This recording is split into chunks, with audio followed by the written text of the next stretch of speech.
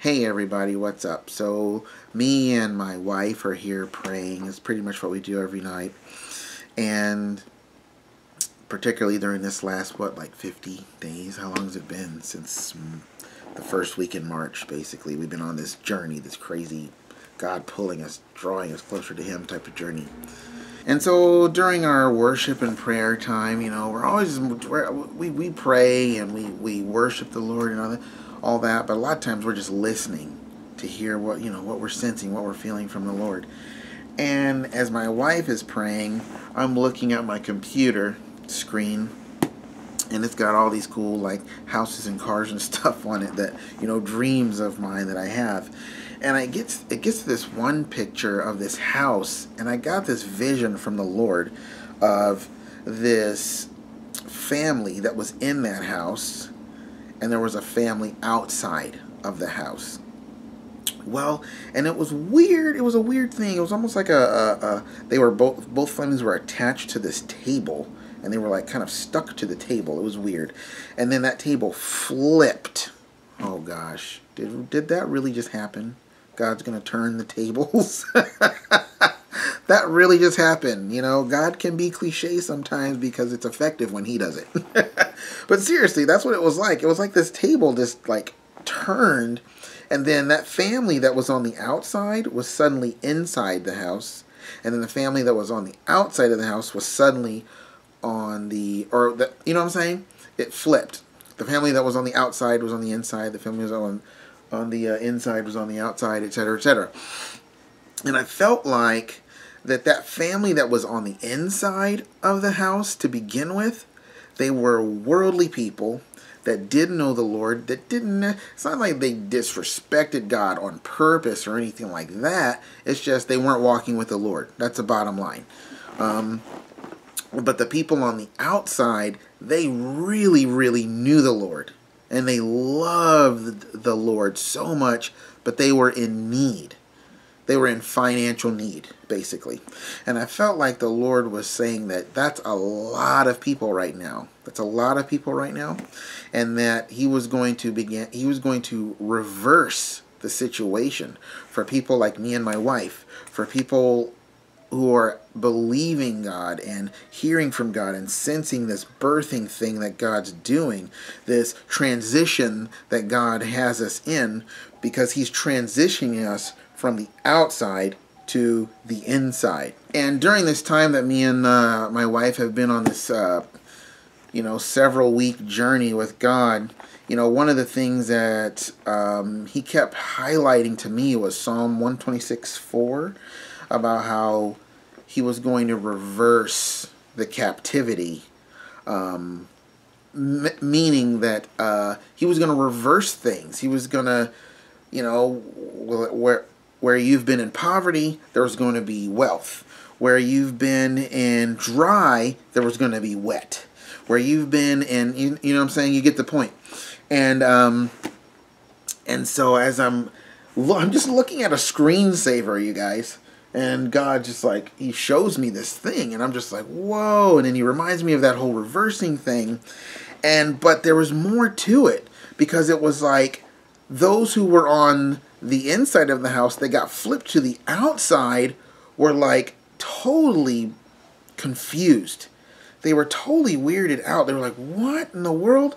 But they recognized that something miraculous or supernatural had happened, and they weren't a part of it. You know what I'm saying? They recognized that. And so it was like they had this kind of like, ooh, we want to serve those people that are inside of our house, because they weren't trying to be like, hey, wait a minute, what are we doing on the outside? We're going to fight. It wasn't like that. They were actually almost scared. They were terrified. They were like, not terrified, but I don't know how to describe it. But they were just like, whoa. And so they wanted to start serving. And then it reminded me of other scriptures that God had given me and had given my wife. And let's see. Let's go into some of them. For example, well, I'll start with Psalm 18, because this is something that I felt like the Lord gave me before we while we were in Brentwood, because we were thinking, okay, this is what's going to happen right now. It didn't happen right then, but I felt like he gave this to me. And it's from Psalm 18, starting in verse 43, says, "You have delivered me from the strivings of the people." Because all the things that people strive after is what? Houses, cars, financial security, so they can have a better life. You know what I'm saying? And God's like, "You have delivered me from the strivings of the people. You made me the head of the nations." And that's what this vision that I saw just now felt like.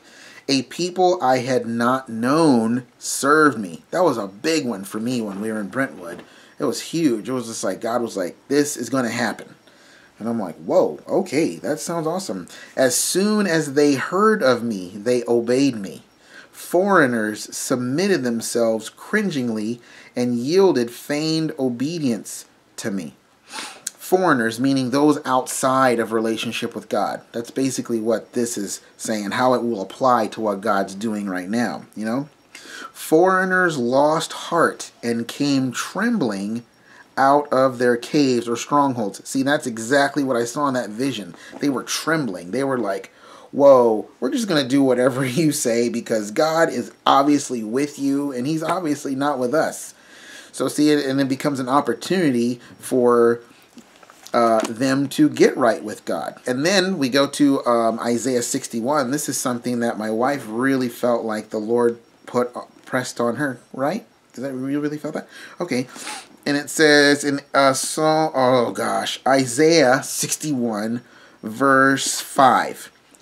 "Aliens shall stand ready and feed your flocks, and foreigners shall be your plowmen and your vine dressers." And it totally goes right in line with that kind of thing I was sensing from the Lord about what's kind of going on, not just with me and my wife, obviously, but in the earth and what God is. See, because God's sharing what he's doing with those who want to hear it, with those who want to listen to it, and those who want to follow after it and press into it and receive from it.